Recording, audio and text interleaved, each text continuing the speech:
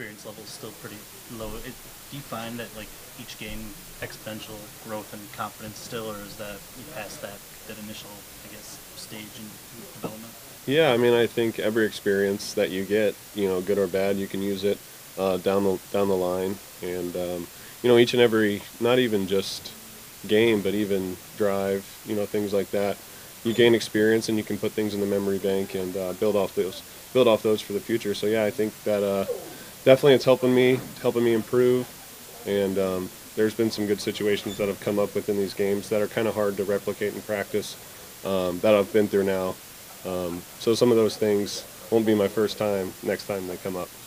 What's the value of getting experience with your teammates at game speed? So in other words, kind of getting a feel of what your receivers like, how to run routes, maybe a little different than other guys do. Yeah, that's huge. Getting those game reps, but also getting the practice reps with them. When you're not out there, you don't get those reps with those guys that are in there. So just the more routes you can get, whether it's routes on the air, whether it's in practice or in the game, it's just going to help you get better and gel better. I think there are things in sports we hear you're never supposed to do. One of those is the balls throw across your body, but it seems to be almost like a weapon in your tool set. You've made 3 or 4 of those throws in the first couple games. Is that by design, or is that just I guess, a natural part of having mobility that allows you to do something like that? Yeah, you never want to make a habit out of doing that, and it's not just out there just flinging it around. It's definitely calculated.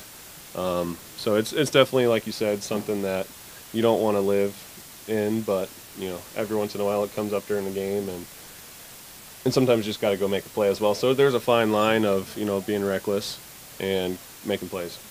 Physically, is there any adjustments you have to make? I mean, a few months without live reps, and then you're back out there 2 weeks in a row. Is it hard to get used to that at all? Yeah, I mean, definitely, just the intensity that you're playing with out there, it's hard to really match that in practice. So there's definitely, a little bit of time in the training room and stretching and things like that maybe I didn't need to do before, and now I have to get those things in. But that's just part of the deal, and like I said, with everything else, the more you do, the more comfortable you're going to get, and I feel like I'm in a good routine now. How much help do you get from Matthew? Oh, Stafford? I mean, a ton. I mean, he's there every day. He's in my ear, in a good way.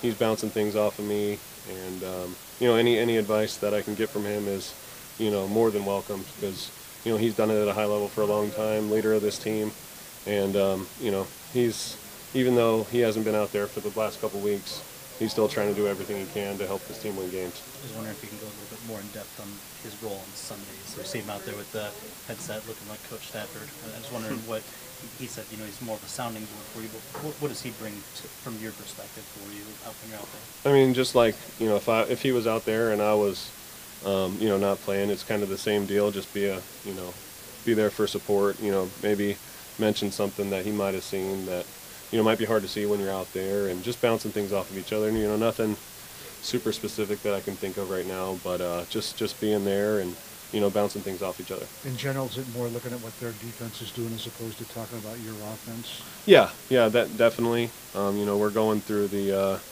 surface there, looking at the looks that we've gotten, and talking through things that we can get to down the road later in the game. So yeah, I mean, we're trying to learn out there and use the time on the sideline as best as possible. Yeah.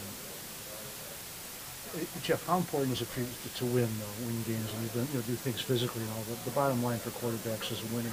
Isn't that the box that you really want to check, is to start winning games? Yeah, absolutely. That's that's what we're all here to do, is Sure. win football games. And we've, like you mentioned, we've been close in these last couple games, but that's the NFL. All games are close, and we got to find a way to win.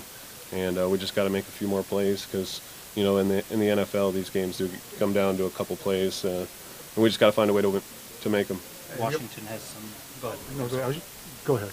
Washington has some really big names in their secondary in Collins and Norman, but Dunbar seems to be just playing at a really high level this year. I'm just wondering, as you've taken an early look at their film, what you've seen from him in particular, Dunbar. Yeah, I mean, he's a super long corner. He's 6'1", but he has super long arms. He played receiver in college. So, he has a feel for route concepts, has a feel for, maybe what people are trying to do on offense. So he just is a really savvy player, and I think he just keeps getting better because he's only been playing, corner for a few years now. But like you said, he really is playing at a high level. What'd you see in Bo, by the way? The guy who got his first chance, started the game, scored a touchdown and all that. Kind of a rapid rise for Yeah, I thought he played, super physical. Rarely did you see the first guy that made contact with him bring him down. So I thought he just brought a really physical presence to the run game. Thank you, Jeff. Thanks, guys.